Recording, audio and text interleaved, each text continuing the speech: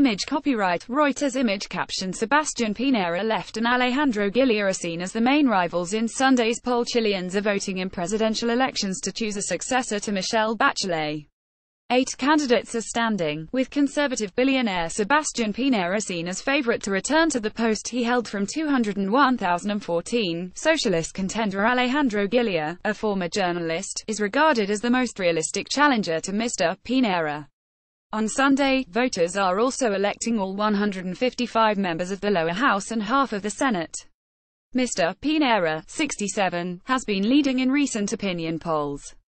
However, analysts say he may fail to get 50% of the votes needed to avoid a runoff in December. In 2010, he became Chile's first conservative leader since the country's return to democracy, ending 2 decades of uninterrupted center-left rule. During the current presidential campaign, Mr. Pinera has managed to unite Chile's conservative wing, and enjoys backing of the business community. He represents the right-wing Chile Vamos coalition. His victory would represent another shift to the right in South America after the rise of conservative leaders in Argentina, Brazil and Peru. Meanwhile, Mr. Gil, 64, is a candidate from Ms. Bachelet's left-wing Nueva Maria coalition. He has pledged to continue a series of liberal reforms launched by Ms. Bachelet, who is unable to seek immediate re-election under Chile's constitution.